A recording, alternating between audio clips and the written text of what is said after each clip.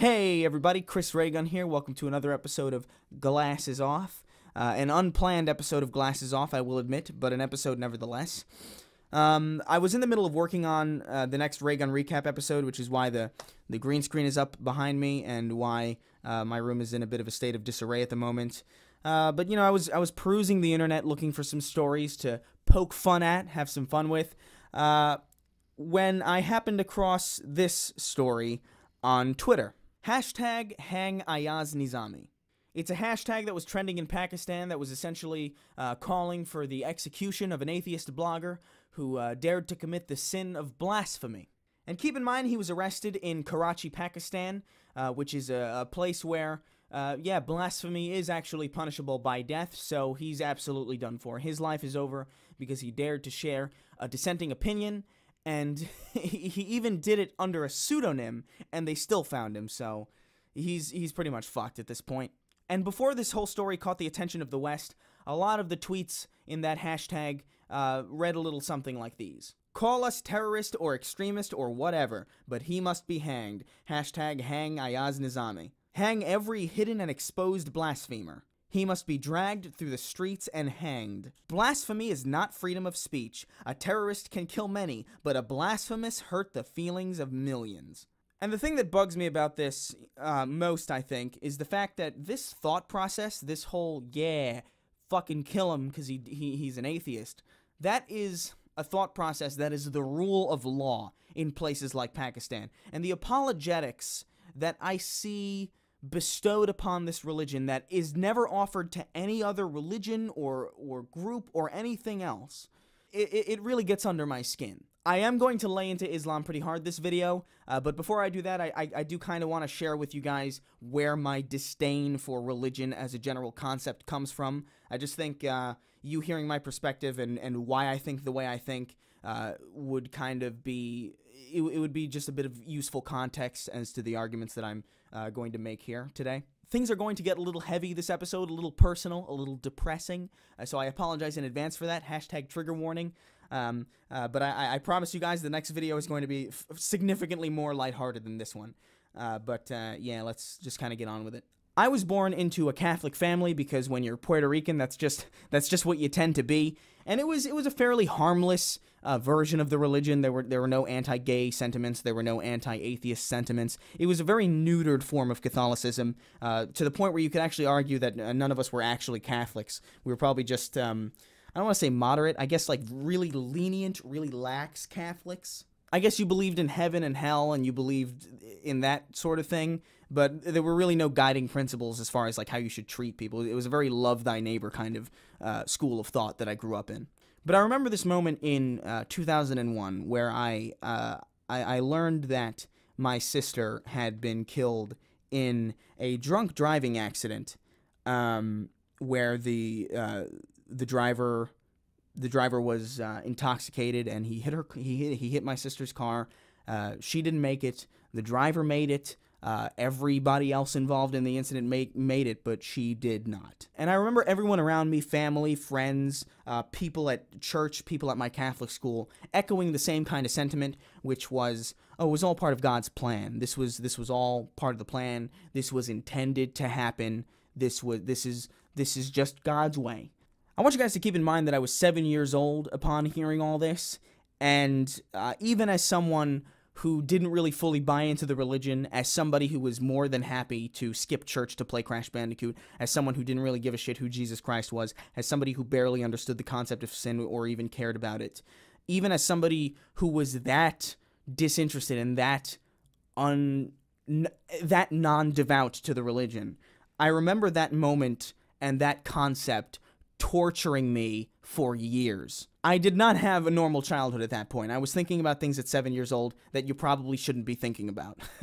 I had all these questions about, like, is my sister in hell? Is she being tortured for eternity? Is she in heaven? Can I still speak to her? Is there some way to get her back? If she's still alive in the spirit world or whatever the fuck, is there a way to communicate with her? Is she gone forever? All these...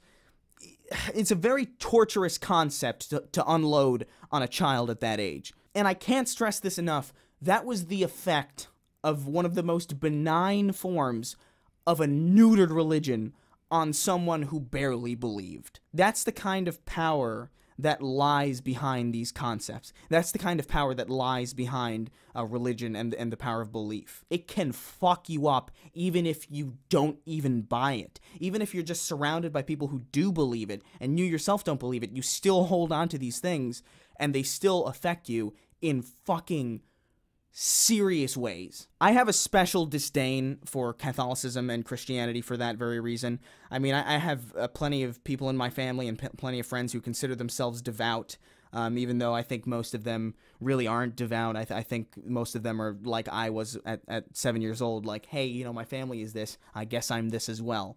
And the reason I bring this up is because I feel like people get really defensive about these things.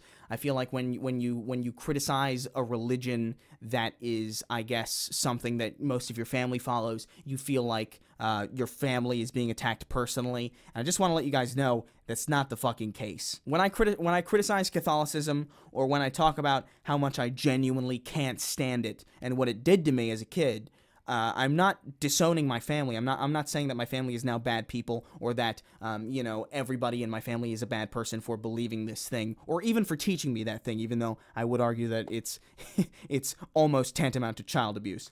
I think most people who grow up in the Western world under these religions turn out to be good people. And while I don't know much about the Muslim faith in the Western world, I would be willing to bet that a majority of Muslims growing up in the West have similar backgrounds. They go to mosque and they're taught love thy neighbor. They're not really told anything about killing apostates and killing atheists. That's how I imagine a Western life under a religion would be, because that's how it was for me. That's how it was for most of my friends. It's taken from this very monolithic thing and neutered into this benign form of just a harmless spirituality. I think that that's genuinely what happens under Western law and under Western rules. Because let me tell you, I have plenty of Muslim friends who say they're devout, and bitch, I've seen you eat bacon. Like, come on, let's not kid ourselves. But in places like Pakistan, where Islam isn't just the major religion, but it has a heavy influence on the rule of law, that's a very, very, very different scenario. These are places where women are property. These are places where having acid thrown into women's face is such a common occurrence that there are punchlines and jokes about it.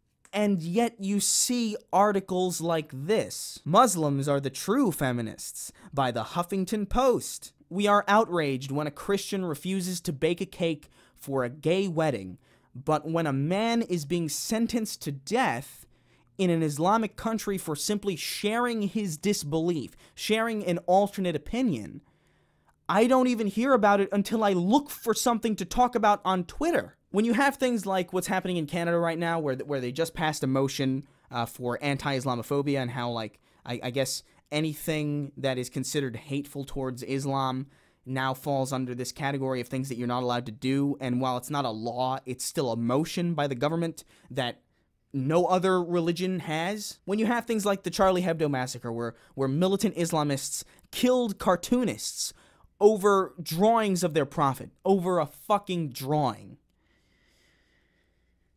And you had articles like this immediately afterwards. Why Charlie Hebdo attack is not about Islam. Is Islam to blame for the shooting at Charlie Hebdo in Paris? Yes. Yes, it is. It's pretty fucking obvious. And that's not to say that these horrible things wouldn't happen if religion didn't exist. Insanity always finds a way. There are always reasons for people to do insane shit, and we're never going to stop that. The problem with religion, in my opinion, and what I think is most true about Islam today, but is still true about Christianity in places like Africa, and was true about Christianity back in times like the Dark Ages and the Crusades, is that religion guides insanity to specific targets. And that's never a good thing. That's never something that we should be just casually defending. There would not have been a Charlie Hebdo massacre if it wasn't a general rule in the belief of Islam that you cannot draw the Prophet Muhammad. You cannot visually represent the Prophet Muhammad.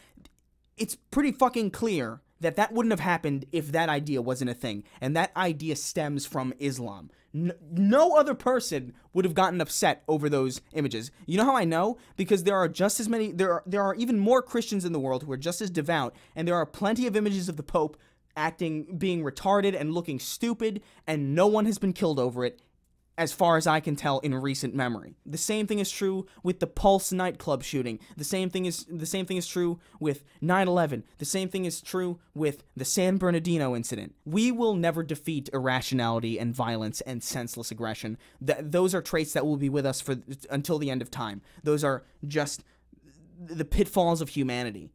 But just because something can't be completely eradicated doesn't mean that we should make excuses for it, especially when that irrationality and violence and senseless aggression is directed at specific groups. These belief systems clearly negatively affect women, gays, and atheists. These are people who are outright targeted by these belief systems. We can't just make excuses for that shit. And what I want is for us to be even-handed when it comes to this stuff, because we can admit when Christianity is at fault for something. We can admit that Anders Breivik had a clear Christian manifesto. We can all agree that Christianity set us back hundreds of years during the Dark Ages and during the Crusades. We can all agree on all of these faults that Christianity has. But we can't... But it's only ever up for debate when it's Islam as the subject. And I understand that this isn't all just in a vacuum. I do believe that what we're seeing now with this incredible leniency towards Islam, even though a lot of the practices in that religion are objectively barbaric, I think a lot of that stems from an overcorrection on our part for the bigotry that we kind of were totally okay with towards Muslim Americans and Muslims in general after 9/11. I had a friend of mine who was treated really fucking poorly after 9/11, and unjustly so. And I believe that all of this leniency is probably a bit of overcorrection for that, but it's an overcorrection nevertheless. We can't overcompensate for our failures by ignoring very, very real problems just because they might make us uncomfortable to talk about. And I guess that's all I wanted to say. And I know I could have gone in depth about how bad Christianity is. I understand that. But I just want to focus this topic on this one thing.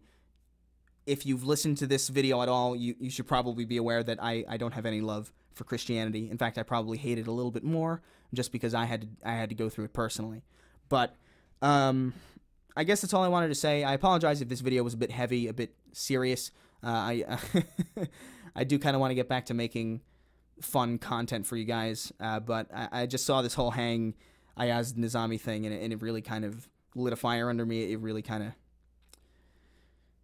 I don't know, the apologetics are really getting on my nerves, and I think I've said my piece. Feel free to disagree. I'm open to any debates on this topic because I know it's a very sensitive issue, and I know there are very many people from different backgrounds who might be able to provide some more insight on what I've said today. But I think based on my experience, based on my outlook on things, I hope that I was able to make it clear to you why I think the way I do about these things and maybe give you some insight as to my thought process on them. And yeah, so now that you know Chris Reagan, wacky Chris Reagan's deep, deep analysis of Islam, we can get back to having some fun. Thanks, guys, for tuning in. Next video will be more fun, I promise. Peace. Love you.